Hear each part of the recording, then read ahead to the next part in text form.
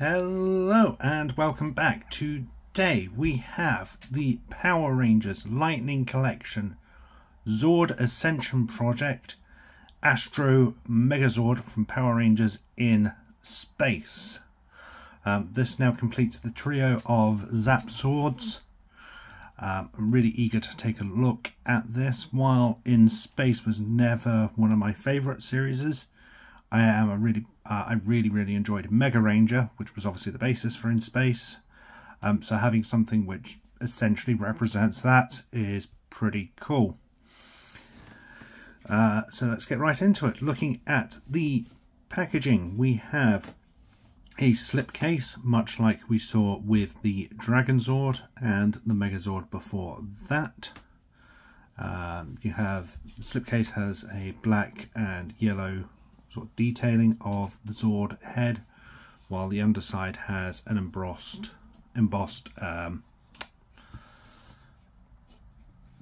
logo design of the head.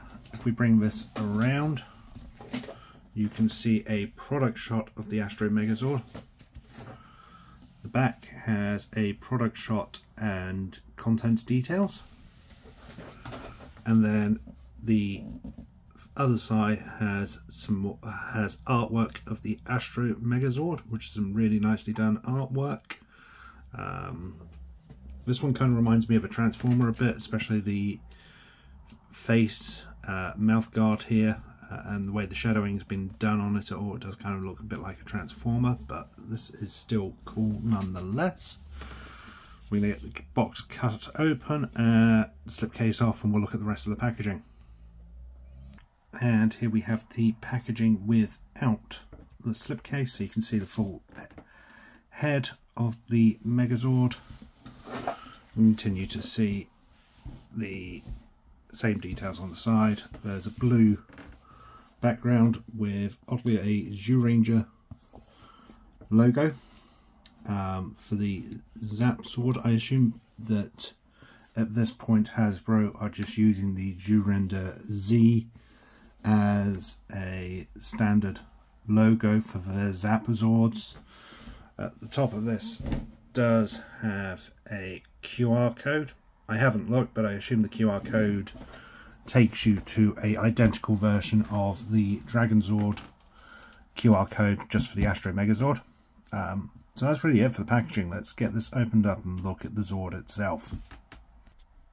So one thing I want to mention before we continue is, alone this box is a lot heavier than the Dragonzord was, which is hopefully a good sign. There is some real weight to this, where the Dragonzord, as I said in the review, was really lightweight. It felt really hollow and, you know, plasticky. But yeah, that was a sidetrack.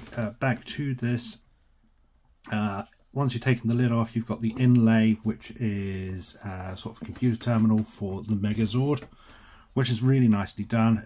It's reminiscent of both In Space and Mega Ranger and what they were doing with their sort of computery. Well, that sounded really pathetic, but yeah, you see what I mean. Let's take the slipcase off and let's look at the rest of this. With the slipcase inlay off, you can see here how it's been packaged. As soon as you take it off, there's a waft of that new plasticky smell, which I quite like. It's almost like a new car smell. Down the side here, you can see we have our instruction manual. This is the Zord itself, and it looks like it's in spaceship mode. And as you can see in here, there are the rest of the accessories. So I'm going to take these out, unpackage the Zord.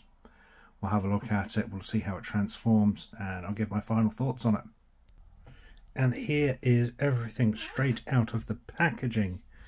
You can see we get a bunch of hands, which have some nice solid weight to them. They feel like a real thick PVC type plastic. Some open hands. We get the sword, which has a real weight to it. It doesn't feel hollow, it feels solid. Already, before even getting to the Zord, I can say this is a marked improvement over the Dragonzord alone. You have the little space shuttle, which converts into the Megazord head. You get this piece and these. I can't remember what that's for, but I'm sure the instructions will show us. And we get little rubber or little plastic Ranger figures. As you can see, a number of mine have come out of the packaging bent, which is a little disappointing, but as they are small little pieces of rubber figures, you can just bend them back into shape. You get the 5 all in this same pose, which is almost a downgrade from the Megazord, which had the Rangers in their individual poses. I suppose with this it is them all summoning the Rangers, the Megazord even, so it makes sense they're in the same pose. I assume it's also a cost-cutting thing for Hasbro, having, you know, the same molds. Obviously cuts down on cost, but given that these are just going to go in storage anyway, it doesn't really matter. These are, personally for me, these have no intrinsic value to the product. They just go into storage. I think it's a nice idea. It's nice that they included them. It's a nice touch, but equally it's not something, you know, that if Hasbro removed from future releases that would bother me. Okay, let's get the stuff moved out of the way and let's take a look at the Zord itself. So here's our Zord. As you can see here, it is pretty big. There is some real weight to this. In fact, comparatively, actually this is definitely the heaviest of the three. There is a real weight to this, which is nice to see. This is this feels heftier. It feels more solid than actually both of those Zords combined. It feels, there is a real weight to this. It really feels like the price point it's asking for. I think the price point was what, 150, 180 when it came out. I picked this up for 100. But yeah, I think I've seen this going at retail price for around 180. So it's more than what the Dragon Zord and the Megazord were. It's definitely worth. You can definitely feel that weight in there.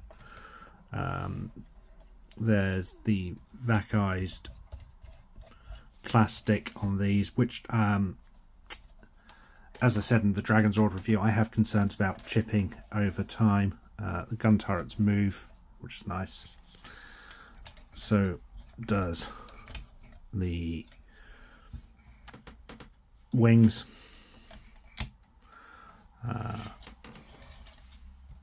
Some nice detailing, moulding in this, some nice paint apps throughout to bring these bits out. If I'm right, this should open to give us a look at the cockpit inside. I don't know how well you're going to be able to see it on this, but the M opens and inside you can see all 5 Rangers sat ready for takeoff. The front of this will open up so that we can eventually put the shuttlecraft in it.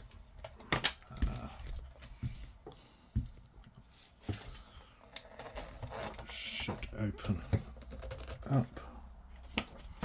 Take a look at the instructions, make sure I'm not doing something stupid.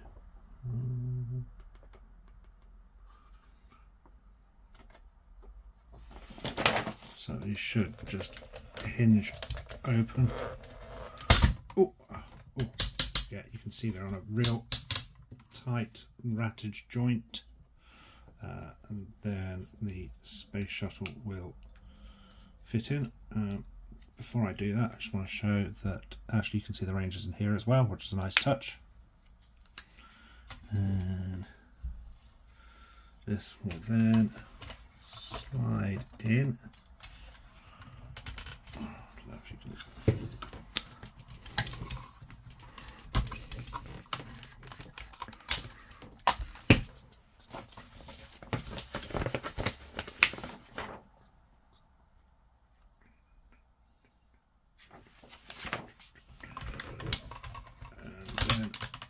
should just shut.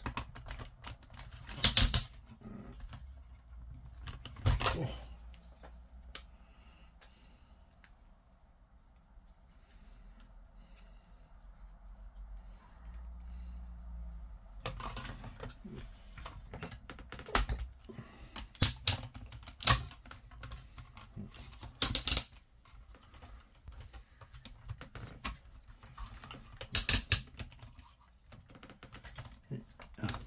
There we go. It's part of the head was down, that's why.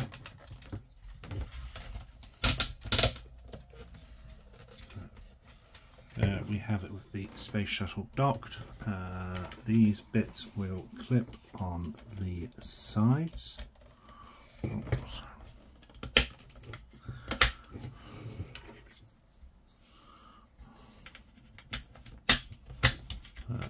So from what I understand from the instructions, the right bit is actually a gun turret of sorts.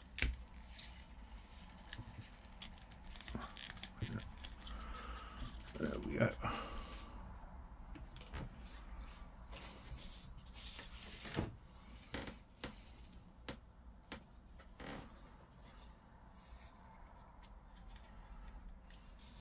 In theory, this should just plug underneath. Yeah, so you can see there's a small hole at the back here. Let's just plug underneath like so. Or you can bring it back further if you wanted. So further back. And that's all of it. That's the Astro Megazord Space Shuttle mode. I don't think I really have anything else to add at this point. I'm really liking this. I like the I'm liking the chrome look on it, although I do have concerns over time periods of this, you know, eventually chipping and dulling, which would be a shame because at the moment this looks amazing. Underneath you can see it has some wheels for rolling, has more detailing, you've got space for the shield. Overall this has been really well done. So I'm now going to look at transformation, see how that works, and we'll look at the Zord itself.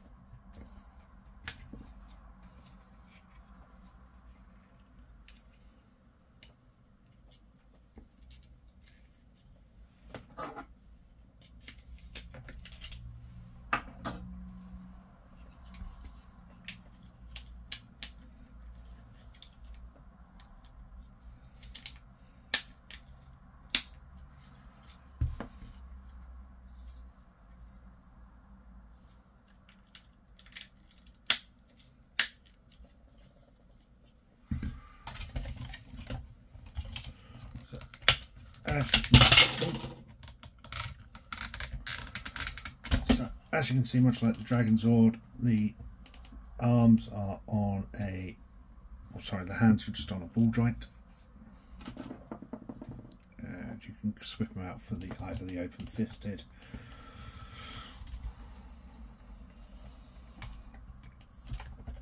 or just the closed fisted. So for the, oh, these are tight, you might want to blow dry them beforehand.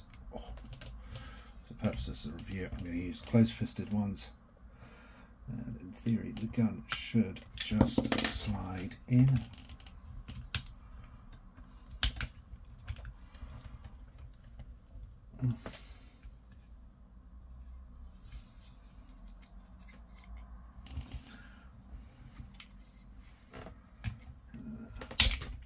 I'm going to pause this while I take a look at the gun.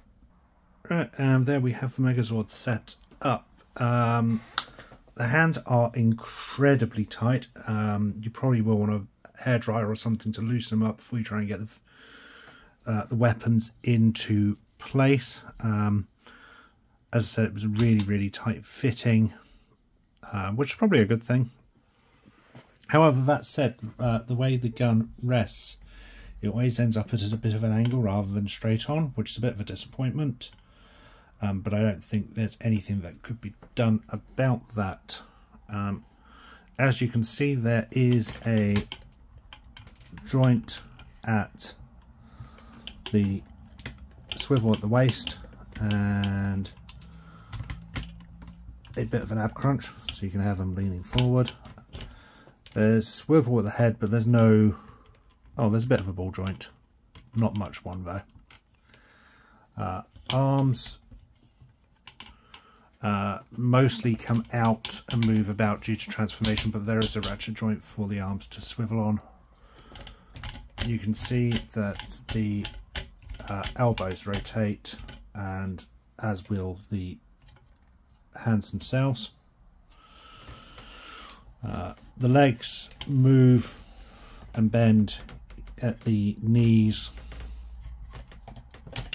and at the legs, but this is all from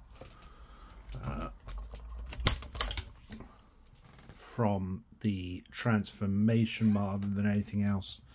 Sadly, there's no ratchets at the feet, so the best way you can get them posed like that, I would have preferred something like the Transformers, which have the ratchet there to allow the foot to drop and rest solidly. And it's a bit of a disappointment they couldn't do that, given we've seen that the larger scale Transformers, which are at similar price points to this, being much bigger than this, having much more intricate transformations than this, have also still had the foot ratchet. So it's a disappointment that we haven't seen that on this, but it is what it is, and it doesn't detract overly from the design of the Megazord. The guns continue to swivel down there. The shield just clips and rests on one of the wheels. It's a very loose fit. In fact, it's probably the only loose fitting thing on the ship. That's obviously due to the movement of the wheel. While having that on the side of the arm is a really nice feature, and I like it. I don't like how loose that ends up feeling. I wish there was some other way to have clipped it on. Perhaps expanding this clip here so it sort of just slotted into joints here. That would have been maybe a better choice. I don't know. But overall, let's bring this in against the other two in the line. So we have our Megazord and our Megazord. So what are my thoughts on this? I love this one. It's absolutely fantastic. As you can see, it towers over the other two, and it definitely earns its increased price point against the other two. Transformation wise, it's probably as intricate as the Megazord, but that's obviously down to the show than the series itself. This definitely has a lot more range and movement than the Dragonzord does. It feels nowhere near as hollow. It is a really solid piece. I continue to love that Megazord. I love some of the design details or design choices they made. As I've mentioned before, range of movement on this is very similar to this, except, you know, we've got things like the swiveling heads down here, which allowed for better posability. So yeah, again, there is a big disappointment for me that we don't have, you know, ratchets here to allow the feet to drop. It is a disappointment for me. As I said, it probably doesn't really take away from it, but it's something that would have been nice to have been seen.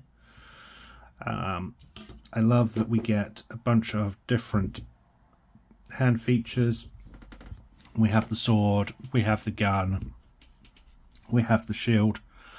The detailing on this is great. I really don't know what else people could have asked for at this price point. I don't think I really have anything else I want to add on this review, except that in some ways this probably is my preferred one of the three, just because of its size, its detailing, etc. But that said, I think the original Megazord does hold a special place for me. I still absolutely love the design choices on that. But having seen that against this, you know, I kind of wish this was bigger now. But other than that, yeah, I like all three of the ZAP Zords. Dragonzord sadly is my least favourite, just down to its hollow nature and limited posability, which comes down probably mostly to the design of the creature rather than the Hasbro itself. But there we have all three ZAP Zords.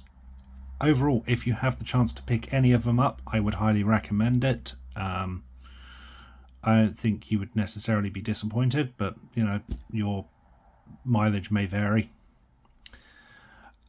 So thank you for watching, and I'll be back with more videos later. Goodbye.